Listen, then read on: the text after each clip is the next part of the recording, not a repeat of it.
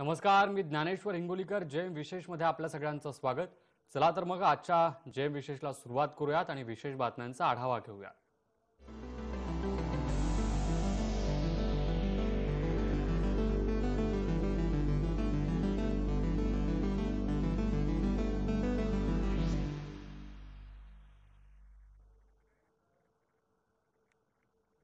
वैज्ञानिक मंडळींनी वास्तुनिष्ठ प्रयोगांती सांगितलं होतं की मानव येत्या काळामध्ये प्रत्यक्ष हवेमध्ये उडू शकतो आणि ते आता प्रत्यक्षात घडलेलं आहे.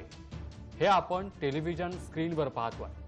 अथांग समुद्रात एक जहाज पुढे जात आहे, त्यामागे दुसरं जहाज दिसतंय.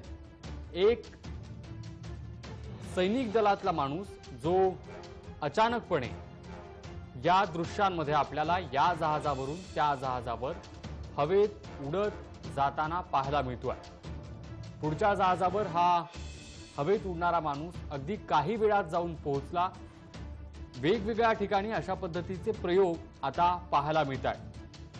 जंगलात देखील ही व्यक्ती हवेतून खाली उतरताना दिसून येते. प्रत्यक्षात घडलेलं हे आपण चित्र टेलिव्हिजन स्क्रीनवर पाहतोय.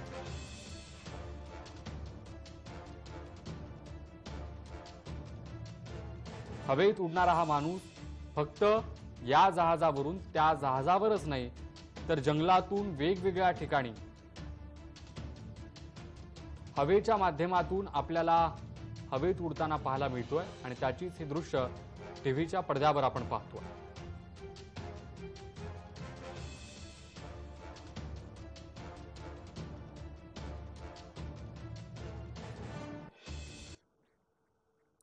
हा हवेत उडणारा माणूस प्रत्यक्षात सैनिक नाही तर तो इंग्लंड येथील संशोधक रिचर्ड ब्राउनिंग आहे. रिचर्ड ब्राउनिंग ब्रिटिश शोधक आहेत, ग्रॅव्हिटी इंडस्ट्रीजचे संस्थापक आहेत.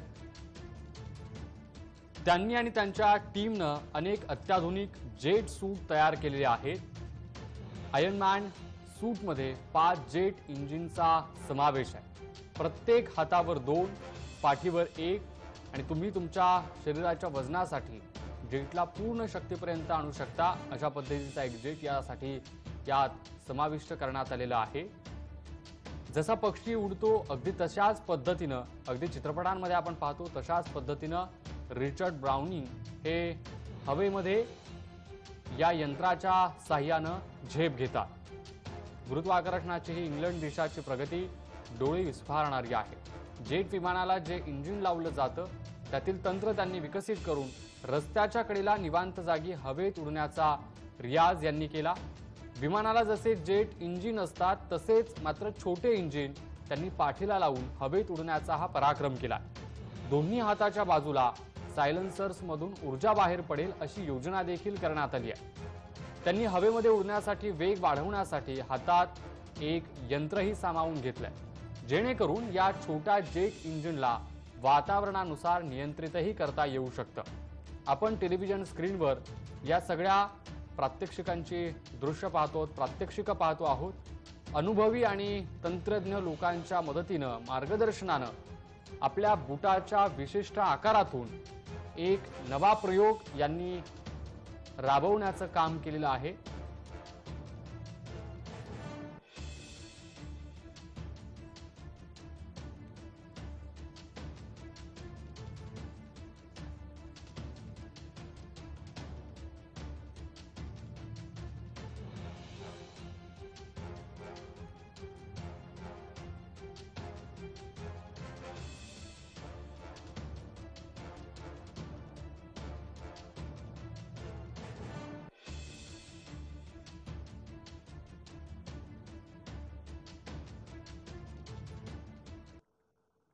हा शोध ज्यांनी लावला त्यांचं नाव आहे रिचर्ड ब्राउनिंग. यांची कारकीर्द अत्यंत प्रसिद्ध आहे. जगविख्यात टाइम मासिकानं 2018 मधील सर्वोत्तम शोधांपैकी जेट सूटचा समावेश केला.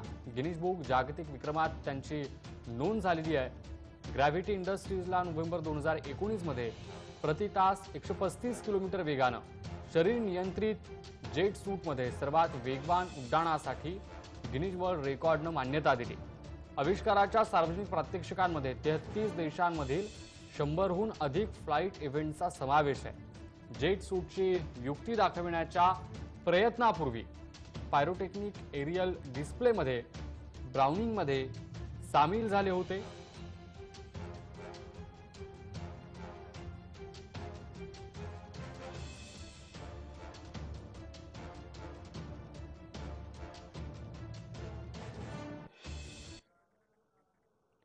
चित्रपटामध्ये जे आयर्न मॅन आपण उडताना पाहतो ते प्रत्यक्षात मानवजातीच्या भल्यासाठी देखील काम करू शकतो असा प्रत्यय आलेला आहे। या दृश्यांमध्ये आपण पाहताय की ब्रिटिश सैन्यातील एका रुग्णाला प्लाझ्माची गरज होती।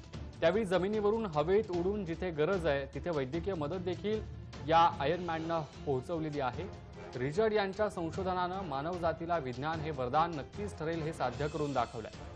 सद्विवेक बुद्धीनं मानवजातीच्या कल्याणासाठीच त्याचा वापरही करता येऊ शकतो हे सत्य साकारून दाखवलंय।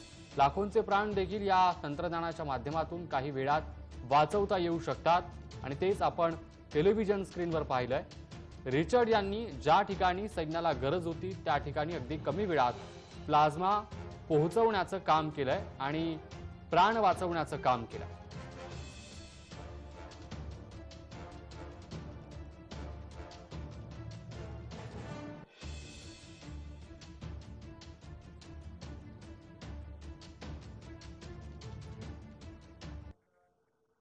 ब्रिटिश संशोधक यांनी या सगळ्या पद्धतीचा शोध लावला, अथक परिश्रम घेतले, अनंत अडचणींना सामोरे जाऊन या यशाला त्यांनी गवसणी घातली। टाइम मासिकानं वायर्ड नावाच्या संस्थेनं देखील पुरस्कृत केलं। युरोपला विज्ञान तंत्रज्ञान शोधाची मोठी परंपरा आहे, त्या तुलनेत भारतात वेगळी स्थिती आहे, त्याबाबत सांगतायत IIT मुंबई सितारा विभागाचे श्री राजाराम देसाई।